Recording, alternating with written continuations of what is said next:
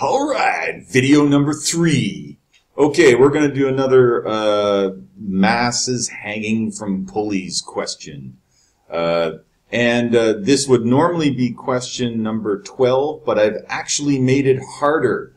I've included friction. Now, the question in 12 doesn't have friction, but that should make it easier. So in this case now, we're going to do something a little harder, but that way we include everything that I could ever ask you, say, in a test or a midterm for that matter, that would have anything to do with this kind of question. So we have a mass 2 hanging over the edge. It comes along over a pulley. We'll assume it says there, low friction pulley. In other words, it's not making anything slow down, because if the pulley had friction, this entire question would be really weird. There'd be extra friction to think about and ask yourself, well, what does that mean? I don't know. But we're not going to do that. But we will add friction between mass 1 and the ground. So there is friction as this guy rubs along the surface. So the question is, how fast does the cart accelerate, and what is the tension in the cable? So this is almost exactly what we had before with the Atwood machine video, if you saw that one already. So here we go. What do we do? Well, what do you do? First things first, free body diagrams. Okay, so let's do this. Mass 2, much easier than the other one. So I think it's obvious what we have. First off, what's going to happen? We assume it's not going to move up. We're going to be moving down. So if we're moving down, then that means we have a force of gravity that is going to be bigger than the force pointing up. And in this case, the force pointing up, in case you don't know already, is going to be your tension. Maybe I didn't draw that big enough. Let's see here. Let's make that a little longer. Let's be honest here. Okay, force of gravity. There we go. Force of gravity much longer than tension. So this one, the mass 1, there's more stuff going on. Let's see what we got here.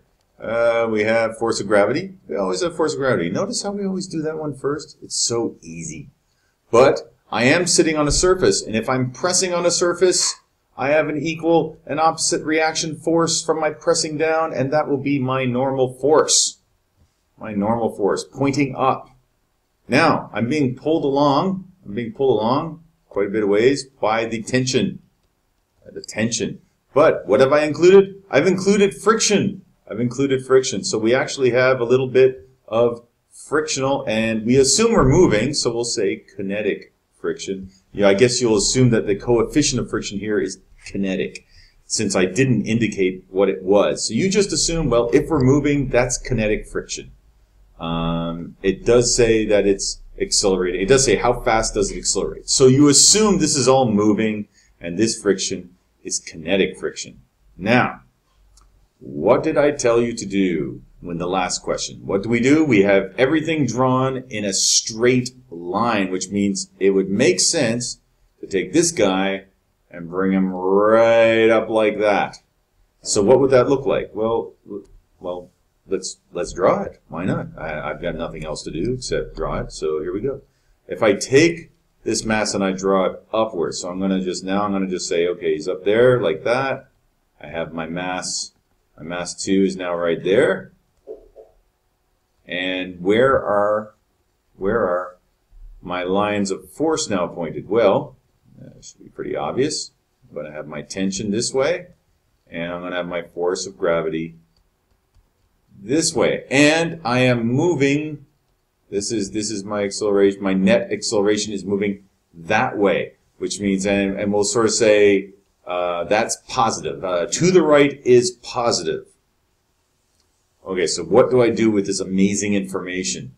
I make 2 net force equations. So let's start with the easy one.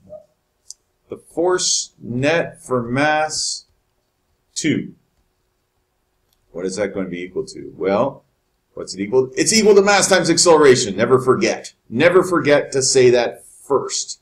Okay, and that will be equal to, now I look at the forces and I just write down how I would say them.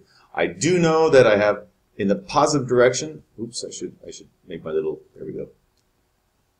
I have my force of gravity, positive force of gravity, and I have a negative tension pointed in the left direction, so it's negative. Okay, and I'm done. That's it. And what about my force net 1? Well, in this case, I should write this as mass 2, isn't it? I should always remember to do that. And remember what I said in the last video. The acceleration is the same for both of them. They're connected by the rope, so if this one accelerates at the exact same rate. Okay, so this one, force net 1, is my mass 1 times the acceleration. Okay, and what is that going to be equal to? I'm going to have a positive tension subtract my kinetic friction. Maybe I could write that again. Let me see. That would be mass 1A equals tension. And what is my friction? My friction is the mu times my normal force. And my normal force, I can see already, is going to be my gravitational force. But I'll do that later. Okay, so what am I trying to do? I'm trying to find out how fast it accelerates. So this is 1 equation. This is 2 equation. So just like last time, the best thing to do, the easiest thing to do, because I have a negative tension here and a positive tension here, so if I add them up, my tensions go away, and all I'm left with, the only variable I have left is going to be the acceleration.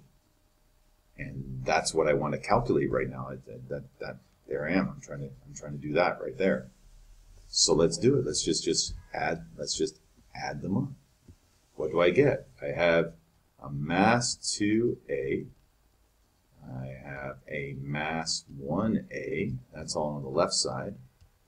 Then I have a force of gravity.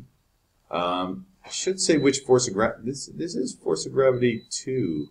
I should say that, or else I'm going to get really confused. So force of gravity 2 minus mu times n. And just to be on the safe side, this is n1, right? Because it's for mass 1. Now, there is no normal force for mass 2, so maybe I don't have to say that, but it's good to label everything properly so there's no confusion.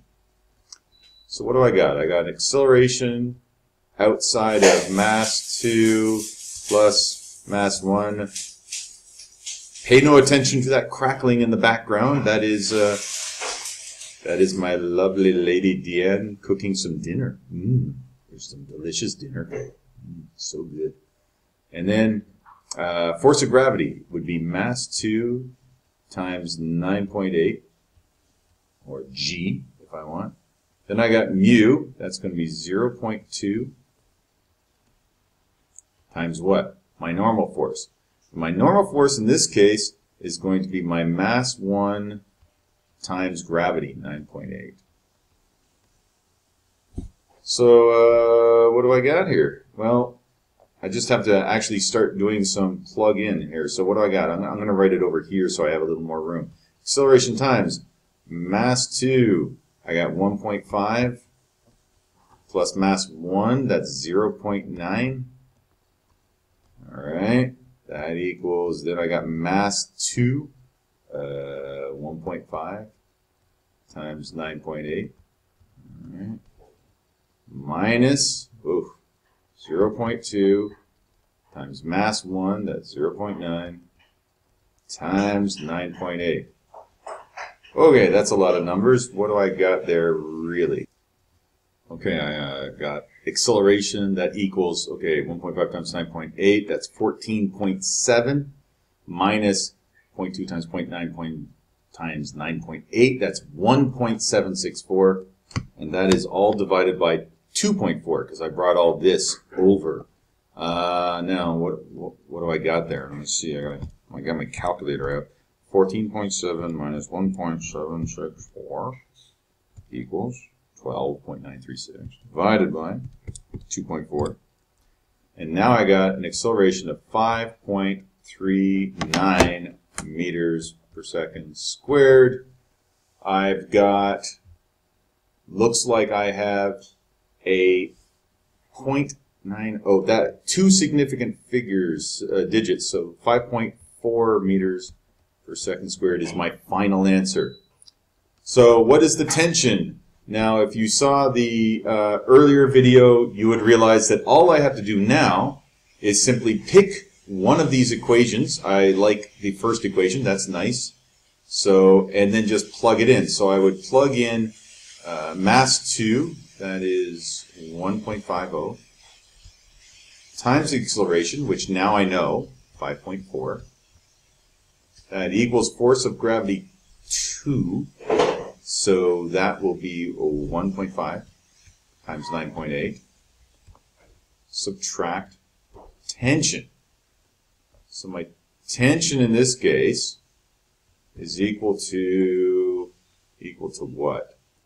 That would be a negative 6.6 newtons, and it's already got the right number, significant digits. Actually, that's a negative tension equals a negative. So my tension's actually equal to 6.6 newtons. Excellent. Well, that's it.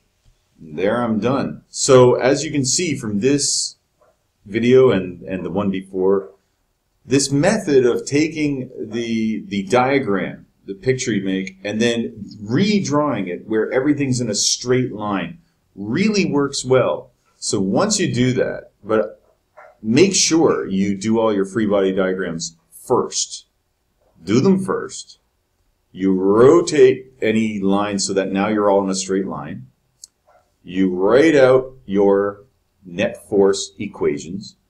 And then it's simply a matter of either substitution or elimination and a little bit of algebra, a little bit of math. And you can easily solve for your two things that are missing. So here, I did question 12, but I did question 12 even with an even more additional extra difficulty by adding friction to the whole problem, but it didn't really make anything much more different. I just now suddenly have this thing right here that, well, did it really cause a problem? Not really. You just had to kind of make sure you took note of it. So that's that. Next video, I'm not sure what I'm going to do. I think what we'll do next is we'll look at big long trains of people all attached by ropes, because I think a lot of you had problems with those. So if you want, just keep on watching videos to answer any of the other questions you might have had trouble with on this homework. And yeah, I'll see you there.